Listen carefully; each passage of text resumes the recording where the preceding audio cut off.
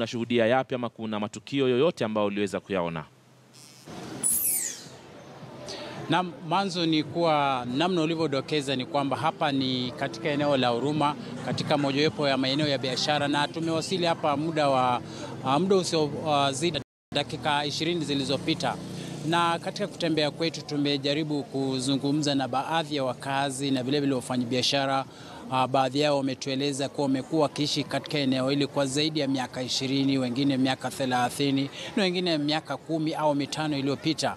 Lakini kumbuka kwamba eneo hili ni mojawapo ya maeneo katika kaunti ya Nairobi ambalo katika siku chache zilizopita kuanzia marudio ya kura za urais zifanyike mnamo Oktoba 26 hayakuwa na usalama na utulivu vile, na kwa hivyo wengi tuliozungumza nao ni kwamba eneo hili bado ipo ile hali ya vuta ni kuvute, hali ya wasiwasi, hali ya kuwa na shaka dhidi ya wenzao.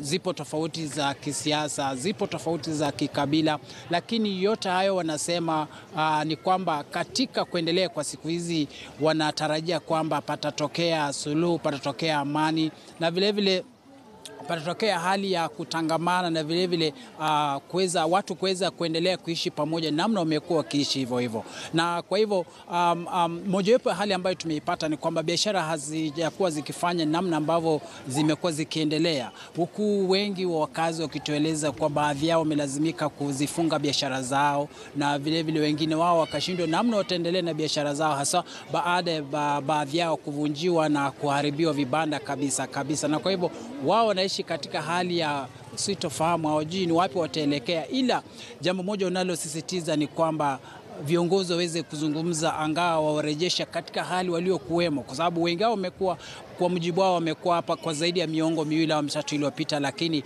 hali namna inavyozidi kuendelea wanaelezea wasiwasi kwamba hawajui ni wapi wataishia iwapo muafaka na maridhiano hayatazingatiwa katika muktadha huu wote. Kwako Manzo.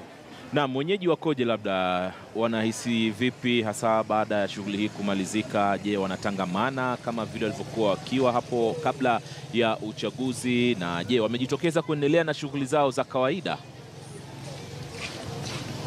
Na Manzo, ni kwamba wengi wao tuliozungumza nao kwa siku kama 4 hivi hawajakuwa wakitoka kwa nyumba, lakini wengi wao wametueleza ni leo tu ndipo wameweza kujitokeza na hata kuanza kufungua biashara zao.